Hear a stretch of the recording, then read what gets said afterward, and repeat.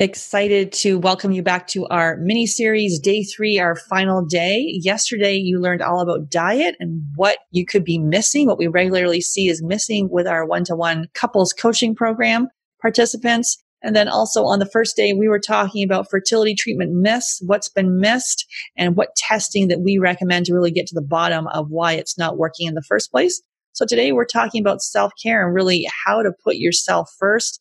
And we regularly see women getting triggered with there's a lot of triggers on the fertility journey, as well as infertility impacts all aspects of your life. So we're going to talk about some strategies today on how you can actually begin to mother yourself before your baby comes.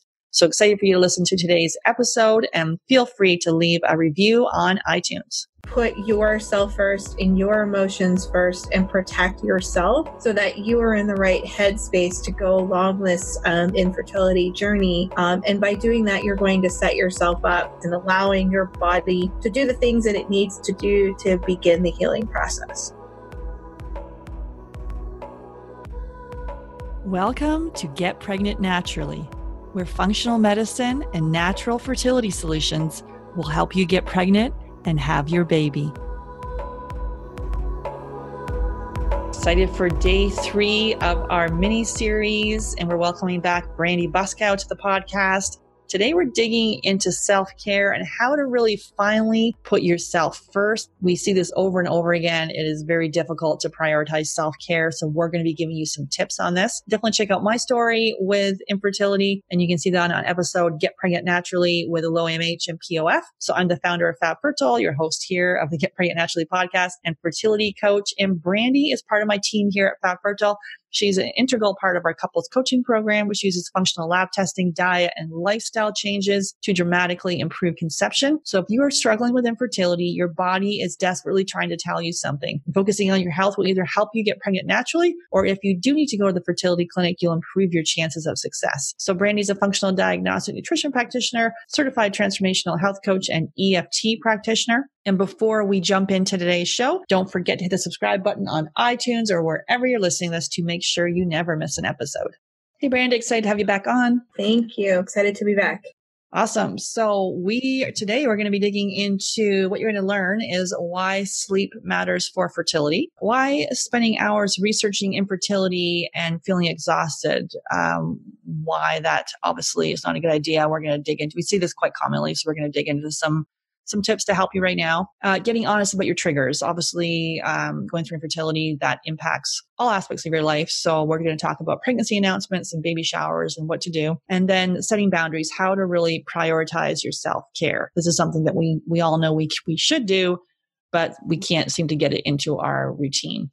So with that, we're going to talk about, the first thing we're going to talk about is sleep. So this is something that we work on with our clients for months, sleep hygiene. And really a small step to take for this right now is to take your phone out of the bedroom. And if you're like, I can't take my phone out of my bedroom, it's, I need it. Well, maybe you need to examine why that's the case. Because a lot of times it's the first thing that we look at in the morning, and the last thing we look at before we go to bed. So you can, if you need it as the alarm, you can certainly put it on flight mode, or maybe you can go get a old school alarm clock and charge your phone outside of your room. And then also the aim for you is to get into bed before 10:30. Now, if you're currently going to bed around midnight, you want to then try to back that up a half an hour. So to not say if you're right now at midnight, try to get into bed by 10:30, that might be unrealistic for you. So if you're currently at midnight, back it to 11:30, and then the next week go down to 11. So just do this very gradually. So sleep is so important for fertility and for hormones. Did you want to add anything there, Randy? Yeah, the quality of sleep is important too. So if you're going to bed at 10:30 and you're in bed, but you're not falling asleep until 1, and then you toss and turn, and then you fall asleep, and then you get up and go to the bathroom. By the time you wake up the next morning, you just feel like you didn't sleep. That's not ideal either. So we work on all of the different aspects of sleep so that you have a really good bedtime routine and that you are getting quality sleep. And the reason that that's important is because that's the foundation that's going to help you be able to have the motivation to make the other changes that you need to make. So having a good night of sleep is going to help you to make good food choices, because if you're sleep deprived, somebody who's sleep deprived is already waking up and they're already a little bit insulin resistant, and they're going to have food cravings, and they're willpower is not going to be there to make the right food choices. It's also going to impact their mood and their energy throughout the day. So they might say, well, I don't feel like meditating. I don't feel like going to the gym, so that's why sleep is really foundational, because it's such a big foundational piece that if you can get your sleep right, you're going to feel good every day or most days to have the motivation to do the other things that are important for your health and make you feel good. Yeah. So our top tips on this are to take the phone out of your bedroom, aim to get into bed by 10:30, or at least back down your current time by half an hour. And also you can do this sleep ritual to make sure it's a nice cool room, and to use the blackout curtains. And if you have a little sleep mask, I just got a sleep mask this year. I can't believe in all my years of living, I've never had a sleep mask, and the sleep mask is like awesome. It just, I don't know, I feel like I'm in a little cocoon. It's very comforting, and I didn't really have any issues with my sleep, but this just seems to make me sleep even better. So, and also, I also put essential oils on before I go to bed. I just find that really calming. So those, make it a transition. So, change into pajamas. Don't just keep the clothes on that you were wearing before and hop into bed. Make it a transition. So this ritual as you get into bed, and really include that as part of your self-care routine. So self-care,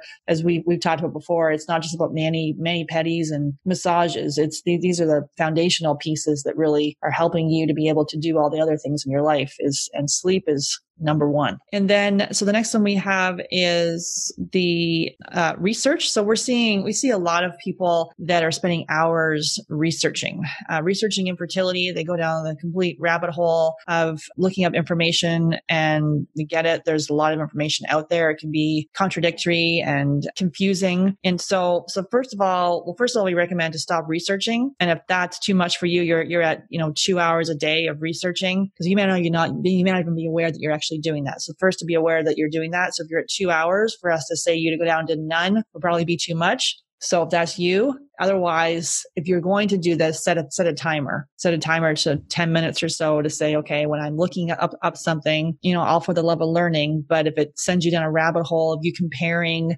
something that worked for someone, will it work for me? And I'm not sure, and second guessing what you're doing. So it can be very stressful for people. So when you come out of there, you don't necessarily feel better. You typically more overwhelmed. Anything you wanted to add, Brittany? Yeah, the research part I think is also really important, because there's so much information on the internet. And so if you're out there researching, the tendency is going to be, I want to try all the things. And then when you come to work with, somebody like us, and you're doing 10 different things that the internet tells you is going to help you with your fertility, you have no idea whether or not it's working for you. And it can sometimes make you feel really overwhelmed and impatient, and not want to take a step back and follow the approach that we recommend, because you're thinking you need to do all these other things because people told you that that's going to improve your fertility, when the reality is that they may not be working for you. So just keeping that in mind, keeping an open mind. It's good to be informed. It's good to have information, because you want to be an empowered patient when you go to your doctor, but you also don't want to overwhelm yourself with so much information that you're trying to do 10 different things all at once, because it's just not going to work. Yeah. So if you're researching something that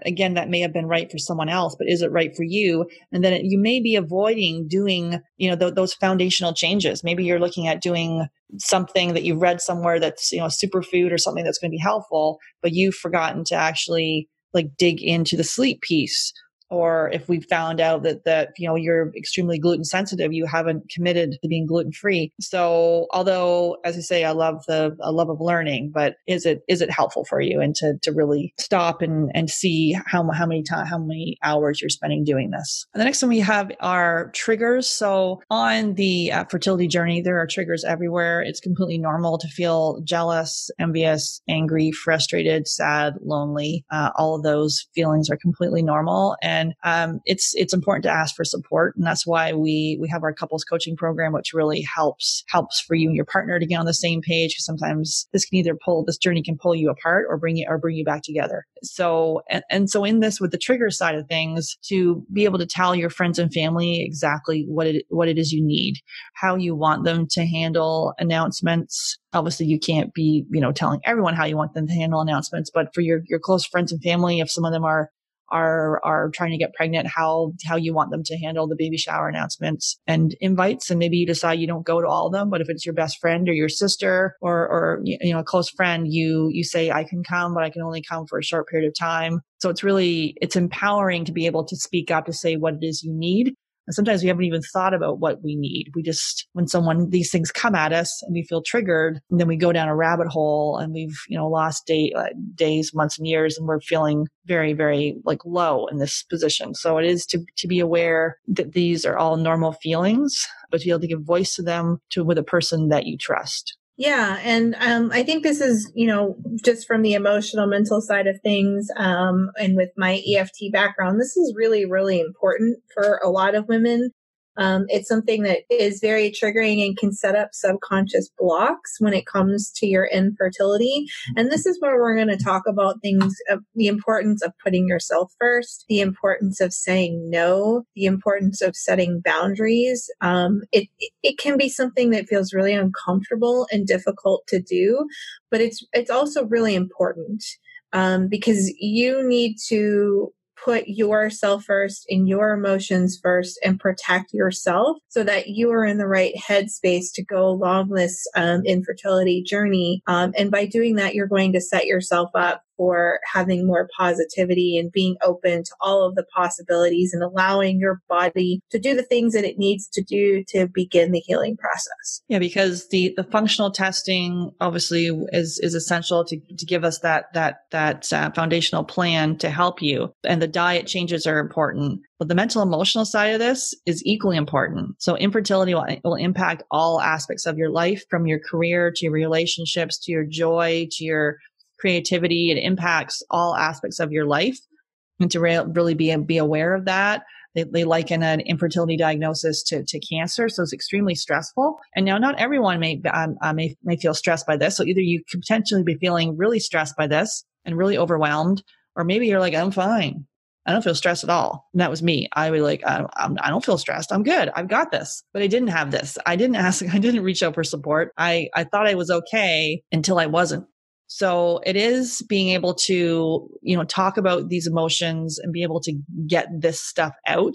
And even though you may be, excited about a lot of things like myself, and being able to say, want to say yes to a lot of things, is that right for you? And is it right for how you're feeling right now and what you need? So being able to set some boundaries and being able to say no, even when you want to say yes. It could be a fun party you want to attend, but really, how will you feel if you go? Is it, if you had a long day at work and you want to get into bed early and so it's just really, a lot of this is just tuning into your body and what you need and looking at your patterns. We see this a lot. And, in times of stress, what do you do? Do you like to pile things on yourself, or like whatever your pattern may be, and it'll keep coming up. And maybe a lot of the times we're an automatic pilot. We don't even see that it's been going on. So to recognize that to start with, and to know that, where you are right now, it can be either you're feeling super stressed or not stressed at all. And just even recognize that and say, wait a minute, I think I need to just stop pushing it down, to let it out. Yeah, absolutely. I think another important aspect for us to talk about, and I think is something that's good that we work on with mental emotional stressors. I mean, it's a huge topic, and it's really hard to go over all the details, but we can't escape the fact that we live in a very busy world. We are all stressed out. We all have deadlines. We can't just get rid of our job and get rid of our spouse and, get rid of all the things that stress us out, but we can train our bodies to perceive stress differently. And so that's a practice. And that's where, things like journaling and setting boundaries and meditation can really help you to change the way your body perceives stress so that you can actually feel more calm and confident. So that's another aspect that we tend to work on with clients is changing their perception of stress, because you can't eliminate it. Absolutely. So, and for you, if it's adding in journaling, if you like to write, or if you don't like to write, you can put it, you can speak into your phone, put it on voice record, and picking some sort of either doing some breathing or meditation throughout the day. Typically it's best to do that in the morning, some meditation, and so we have people commit to starting at 5 minutes per day. So can you find 5 minutes in the day where you're quiet And this took me years to actually do. I was very inconsistent with it. And so now I've sort of set up a place in my bedroom, what's sort of a sacred place where I have a little blanket and I put some essential oils on. I got a little eye pillow, and I'll listen to I'm on singing bowls, Tibetan singing bowls. I just love those. And I put a timer on for about anywhere from 15 to 20 minutes and sit quietly. Or for me, I lie down. So it is take that time to get quiet every day. And ideally I'm like, I don't have time for that. I'm too busy. And those are the kind of people actually that need it even more. And I know for me, if I feel kind of anxious or not grounded, the meditation just gives me this sense of calm. And we just finished our Mindfulness Fertility Series, which we run a couple times a year. We challenge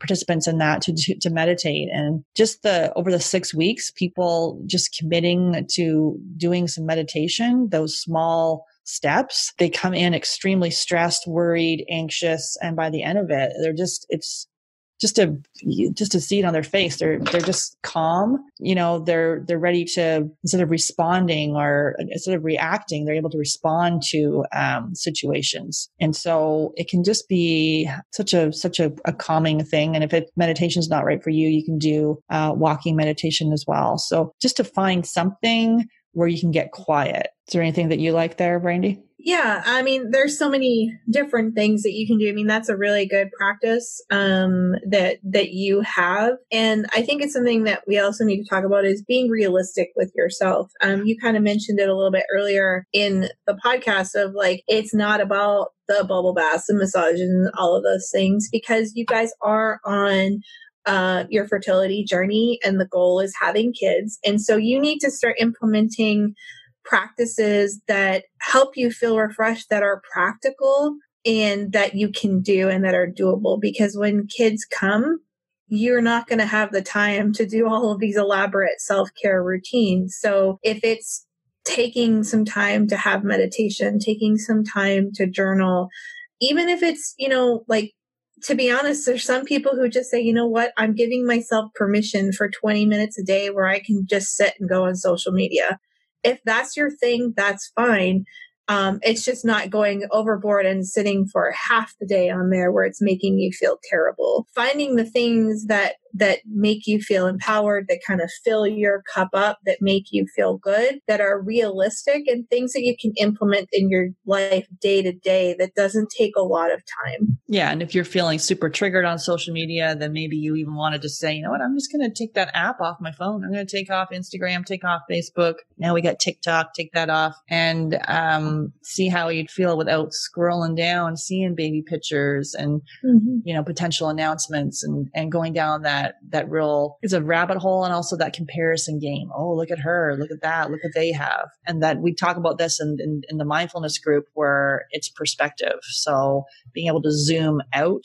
And sometimes we're just like stuck right in the minutia of it all. Zooming out, you don't know what's going on in their life and the stresses that they have and what's happening. And we get caught up in in the struggle. And we talk about the struggle having a beginning, middle, and end. And maybe you're in the messy middle right now. But it is, as I say, important to give voice to those thoughts. Saying you're committed to having a baby and actually committing are two different things. So right now it's time to take action. And we talked about today. So prioritizing self-care is essential. And we talked about this before as well. So it's time to mother yourself right now as you prepare for a baby. And I really like that analogy. That's from Elizabeth Manning. She was on the podcast talking about really taking the time now to mother yourself. And so if you're ready to take a targeted, customized, functional approach to your fertility, you can book a call by going to fabfertile.com and clicking on free call. And this call is for you and your partner. So space is very limited, and we have 2 spots available each month to work with you. So if the functional approach feels right for you, go on over to fabfertile.com. So fabfertile.com and click on